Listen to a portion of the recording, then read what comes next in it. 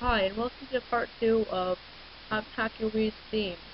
So, when we left off, we had the CSM theme file they made. Mine happened to be DarkMe. So, yeah. Now, open up your SD card that you use for your Wii, and make a CSM folder.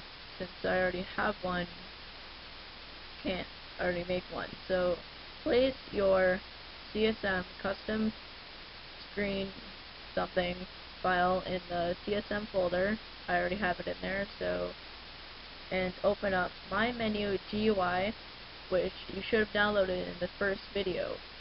Now place that in the apps folder for the homebrew channel, and then you should be good to go for the next part of this video. So yeah.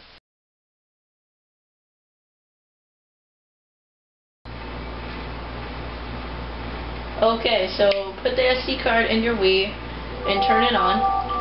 Now, go to the Homebrew channel and start the Homebrew channel.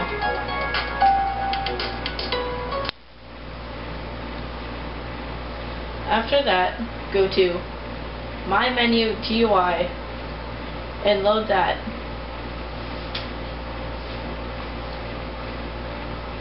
Now, go to the CSM folder that you made earlier. Go to DarkMe, or whatever theme that you made, and yes, it does freeze for a while, 2 to 3 seconds, 5 seconds, 10 minutes. Okay, it's complete. Now what? Exit.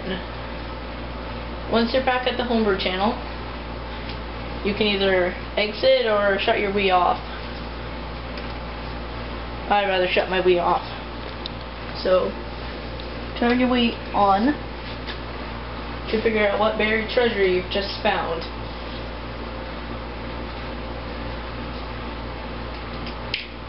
And your theme is changed. Now, just one last time, I'm going to show you how to do it. Homebrew channel, My Menu GUI,